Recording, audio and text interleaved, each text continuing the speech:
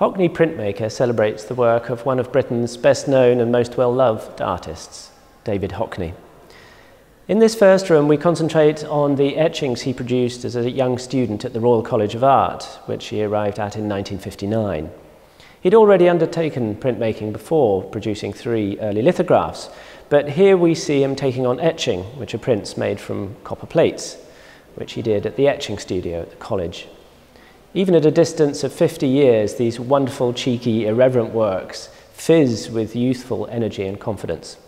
Of the 30 or so prints he produced during this period, the most well-known is the Rake's Progress series you see behind me, which is the work of art which first announced Hockney's arrival on the London art scene in the early 1960s. His idea was to reprise Hogarth's original, which was published in 1735 in a series of 8 plates.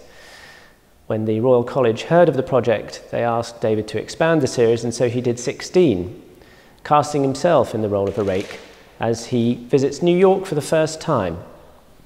In one of the early plates, we see him at the Museum of Modern Art selling some of his early etchings to William Lieberman, the legendary curator at MoMA. And then we see him enjoying New York life, high life and low life, to the full in these 16 plates, finally ending with Bedlam. Hogarth depicted the famous lunatic asylum of Bedlam, whereas Hockney's take on it is to show a line of young men all plugged into transistor radios, which were the new technology at the time, and when David first saw them, he thought they were hearing aids of the sort that his father used to wear. This is a typical witty, irreverent response, showing at the same time his erudition, his knowledge of previous artists, but his ability to take the graphic tale of Hogarth's original and recast it in modern guise.